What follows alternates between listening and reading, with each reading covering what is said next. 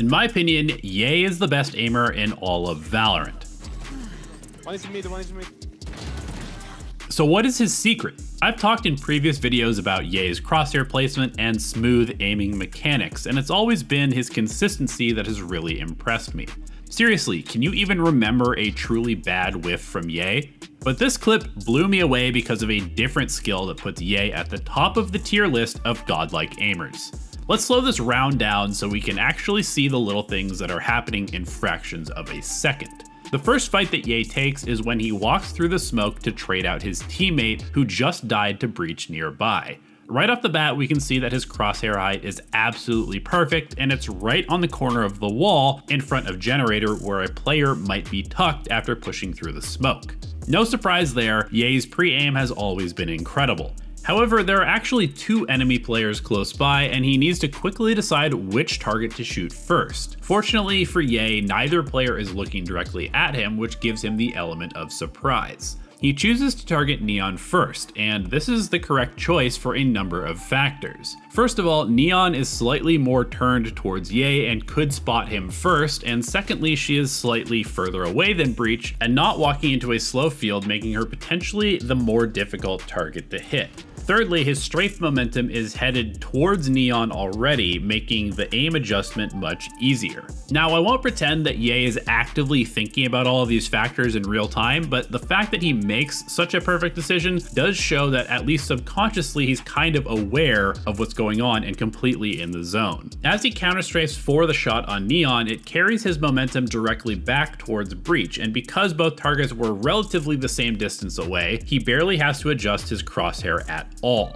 Now here's where Ye's Ultra Instinct anticipation kicks in. He swings his aim from the dying Breach to sight where he knows other enemies were fighting his allies. It's a quick flick adjustment of almost 90 degrees, and Ye's crosshair stops perfectly on the edge of the Radianite box. No shaking, no over or under flicking to the spot, just exactly to the most likely angle for another enemy to peek. The accuracy of this flick is immediately rewarded when Sage steps out from the box's corner. Even though Ye's crosshair placement is a bit low, he only needs to adjust vertically because his horizontal pre-aim was so spot on.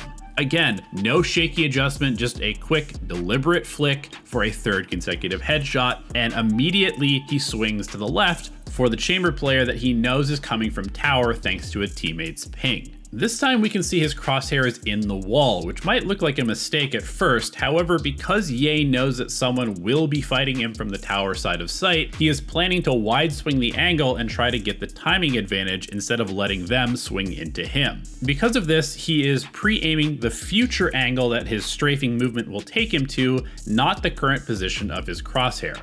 As Ye swings, his crosshair is kind of floating in the middle of a variety of potential angles, and he's definitely not anticipating Chamber to be literally jumping out of the tower to challenge him. Let's slow this way down now so we can see how calm and collected Ye's tracking is of the moving target as he makes just a couple simple movements to follow and almost perfectly predict the landing spot for Chamber's head level.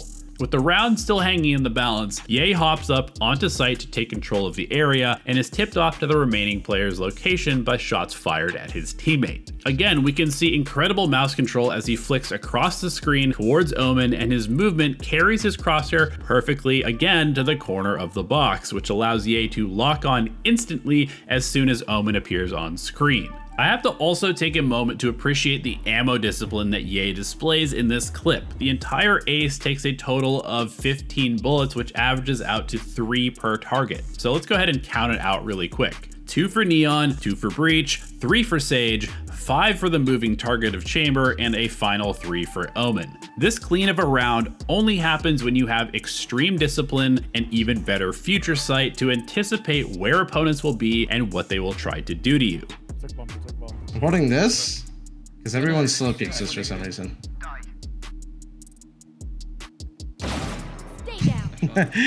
Told you.